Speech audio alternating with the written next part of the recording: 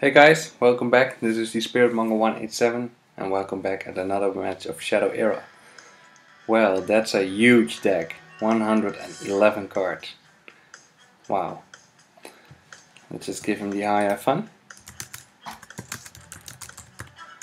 So I'm back with another match of Shadow Era. It's been a while since I uploaded my last movie. But I haven't sit still here. I built a new deck, the Elementalis deck, and I boosted up my rating a bit to 252. I played some matches on my phone, which I didn't record, of course. And yeah, we're trying out the Elementalis deck now. We're going to play some land Shadowstalker in the future as well, but yeah, I want to give it a try with this Shadowstalker deck.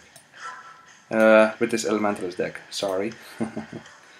We're playing against a Boris Skullcrusher, and that's a pretty tough matchup because I'm going to try to boost up my allies as much as I can. And I've wanted to build this deck for a long time.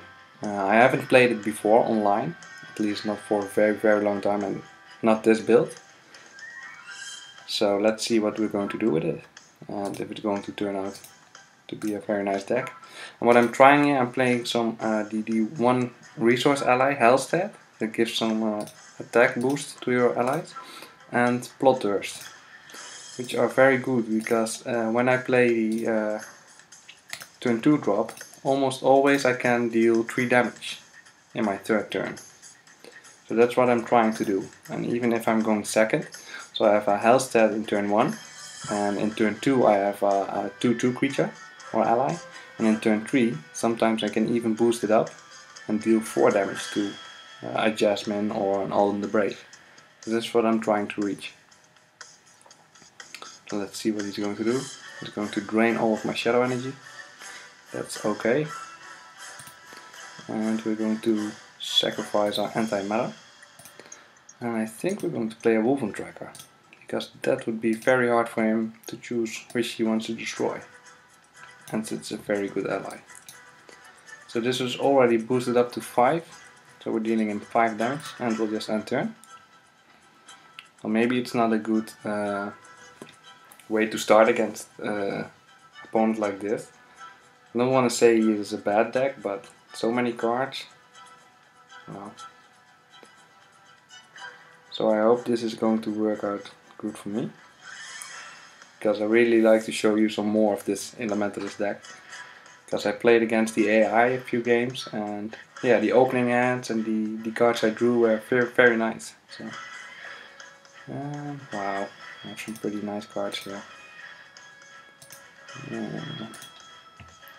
Well, I think we're going for the mind control, but let's attack him first. So we're going to draw a card. Yep, and we're going to play the mind control. So always draw the card first. Even with a Tome of Knowledge or something, if you want to play something else to destroy an ally, maybe you draw even a better card and you want to play that first. So always draw the card first. So that's what we're doing here. And we have some card advantage and a little bit of board control, if you can call it that. And next turn we are going to bump up an ally again. And that's what I really like about the Elementalis deck. It can make any ally pretty scary. So this is also very nice, this super focus. Let's see what we are going to play here. Well, we're just going all out with the allies, I think. So let's just say we're going to skip this. We're going to pump up this. And I want to play this Hellsteed, so this 1 more damage. Let's see what we're going to draw. Another Hellsteed and Gargoyle. We're just gonna overrun him. Try that at least. Let's see what he's going to do next turn. If he's going to do nothing really exciting, we're going to drop the anti-matter. But we're going to draw a card first. So I think this is a win. So it's a pretty good start with the Elementalis deck. And I'll be showing off some more matches in the future, and also with lands, of course. But there comes the general, the 2/9 creature, 2/9 ally. something 2 attack, 9 defense. And for a few resources it's going to boost up all of your allies with 1. Am I right or? Yep, I'm right. Well, that's pretty scary.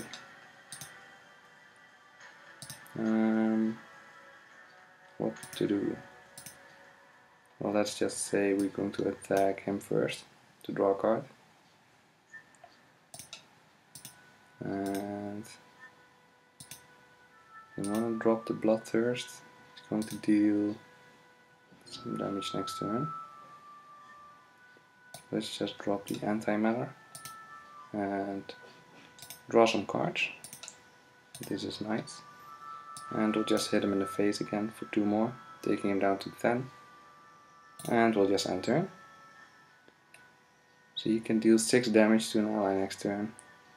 And I'm very glad that the wolf has 7 defense. And if he attacks it, it's going to give me some cards. So he'll probably attack the gargoyle. Here comes a Jasmine. And we do want to get rid of a Jasmine. Maybe. Let's just see what we are going to do next turn with how many damage. And I only play like 3 mind controls in this deck. And I'm thinking about adding a 4th to it and dropping this card. I do not know its name, but it says for 3 shadow energy you can swap an attachment to another target. So if he likes if he plays a Blood Frenzy, I pay 3 shadow energy and put the Blood Frenzy on my Elementalis. Let's see. We're going to deal. Well, we have to destroy the Jasmine. So let's just do that. Yep. And do we want to get rid of anything? What do we want to play? We want to play this one, then I have 3 resources left. And we're going to play Karash probably, or we have to draw something better. So let's just I'm going to skip it. Yeah, let's just keep this. You never know when if it's going to be any use. Just attack the Jasmine for 4, drawing a card. This is nice. Going to play another Wolfen Tracker or not?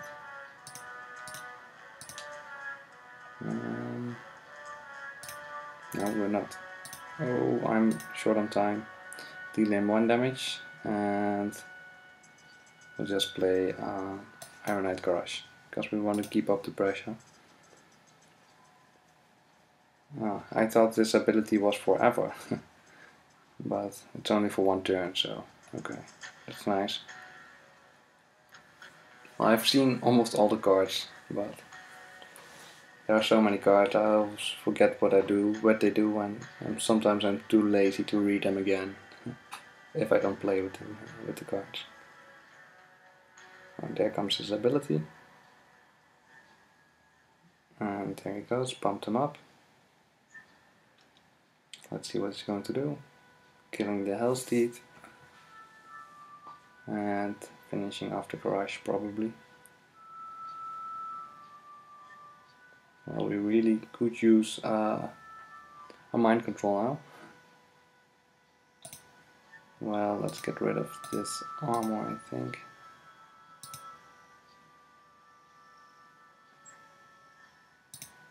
Or we are going to play this. Well.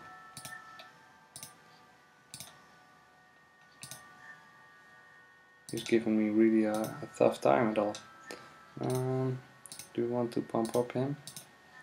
Then we could deal 1 damage, 2 damage, 3, 4 damage, take him down to 5. 5, 6, 7 damage. 7 damage. 4, 3, 2, 3, 4, 5. Wait, let me just calculate once more. 2. And it's 2, 4. Then we'll drop this on it. It's 3-7. And if we drop this one, it's 4-7. And then we're going to target the Raven and hit him in the face. Boom. Take that out, draw a card. Nice. Okay. Well, sorry about that, guys. I'm playing a little bit slow, but I just have to calculate which card I have to use when. And yeah, it was the right decision after all. Now we have a very big dead mage, which he can destroy, but he's at low life. But he has some two large allies in play. And I have 2 mind controls left, so if I draw 8 cards, I would at least draw 1 mind control. It should be. Let's deal him some damage. And there he comes with his general. 3 more. Or we could kill one of these next turn, and then we would draw a card. And I think that is what we're going to do. Yeah.